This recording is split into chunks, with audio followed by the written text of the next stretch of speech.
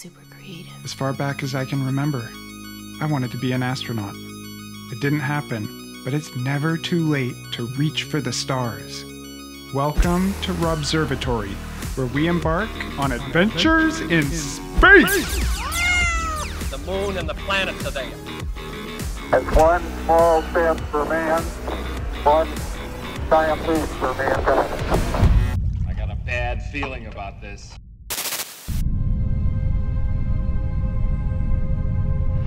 Welcome to the first episode of Robservatory. The premiere episode? The launch episode. Today, we'll be reviewing the ASI183MM Pro by ZWO. What's this jumble of numbers and letters, you ask? It's a dedicated, thermoelectrically cooled, monochromatic astronomy camera. How cool is it? Let's find out. This camera is based off Sony's IMX183 20 megapixel camera sensor. It's extremely sensitive to light and has low read noise, making it very well suited for astrophotography. The thermoelectric cooling on the chip, as well as this large fan at the back of the camera, help cool the camera down 45 degrees Celsius below ambient temperature. That is pretty cool. This is what separates an astro camera from a regular camera, even a modified one at that. The cooling will drastically reduce the noise produced by long exposure photography when the sensor heats up. And we're going to be doing some extremely long exposures. Another separation from a traditional camera is a lack of a color matrix filter on the sensor. So instead of capturing a color image, it will be black and white. Because a color Bayer captures color as RGB, meaning the pixels are grouped together into one red, two green, and one blue. Now, camera sensors are designed this way because the human eye favors the color green. The issue is there's not a whole lot of green in space, so we're essentially wasting 50% of our pixels. This is not the case with a monochromatic astro camera. But because of this, we're going to have to use some filters to create color images, but believe me, it's worth it. Another benefit is that we can now use the narrowband filters, just like the Hubble telescope, to capture amazing colored gas and nebulas. Narrowband imaging is also the #1 best way to beat light pollution, and this can be make it or break it depending on where you live. I live in a Bortle 8 to 9 zone right in the heart of the city, so the ability to use narrowband filters, well, it makes all the difference in the world. Galaxy? Universe? You do not want to get lasered, believe me. This camera does a 12-bit analog to digital conversion and can shoot up to 19 frames a second at full resolution in video mode. It can do well over 100 frames a second in 720p. So you can do lucky imaging with this camera to capture like the planets or the moon. Has a 256 megabyte DDR3 memory cache to help data offload efficiently, and that's the main difference between this Pro version of the camera and the Cool version. Now, this DDR memory also helps reduce amp glow. And compared to other cameras, it does suffer from a fair amount of amp glow. Now, amp glow is noise produced by circuitry connected to the sensor, and it looks like this.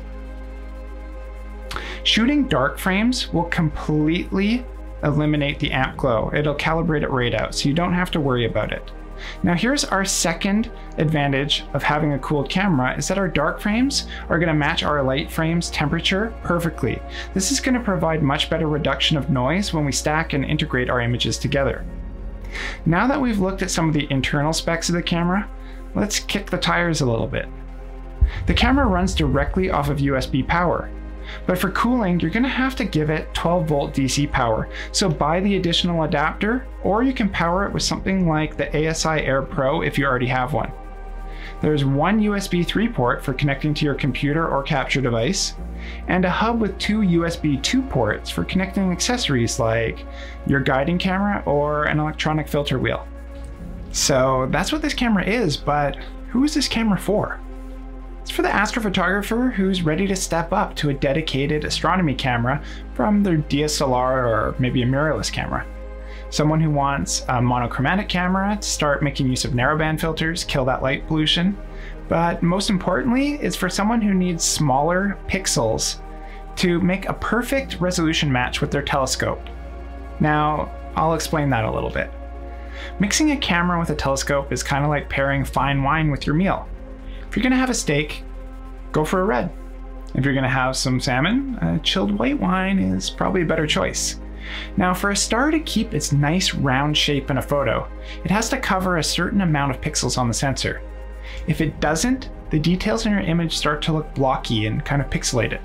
So depending on the telescope you use, the smaller pixels on the 183, they may provide a sharp detailed image with round stars or not.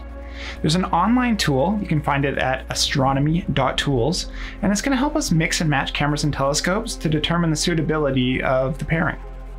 Okay, in my case, I'm shooting with the William Optics RedCat 51, so let's select that. And then we'll find our camera here on the list, and voila! We have a match made in heaven. Or should I say, a match made for heaven. At this point, I want to briefly touch on field of view and sensor size. Again, we're going to be using the incredible tools over at astronomy.tools, and we're going to pick the field of view calculator to spec out our gear before we pull the trigger on a new purchase. As a photographer, I like shooting a full frame 35mm sensor, so on the RedCat 51, the image would use the full size of the lens and have a focal length of 250mm. Now let's look at the much smaller 1-inch sensor of the 183 and see the effect that this sensor size has on the field of view. Wow, that is a huge difference. The 1-inch sensor of the 183 has a crop factor of 2.7 times. That means that the image it produces appears 2.7 times larger due to the sensor only using light from the center of the image. It makes it look more punched in.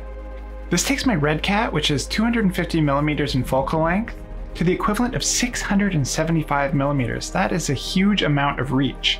Now the added benefit is that it's only using the center of the telescope. It punches the image in. So I don't have any need to shoot flat frames, for as well as the RedCat's already corrected, my edges are pristine. And because I don't shoot flats, I also don't shoot bias. Huge time saving, absolutely amazing. I'm now very pleased to share with you my first light images from the 183mm Pro. This is the Heart Nebula in the constellation Cassiopeia, over 7,500 light years away in the Perseus arm of our Milky Way galaxy. I used the 183mm Pro with the RedCat 51, an ASI30 f4 mini guide scope, ASI120 mini guide cam, and the humble yet mighty Skywatcher Star Adventurer mount to capture this image. The stunning colors are the result of narrowband filters and editing them in the classic Hubble palette. I used the budget-friendly ZWO new narrowband 1¼ inch hydrogen alpha, sulfur 2, and oxygen 3 filters in the ZWO mini electronic filter wheel.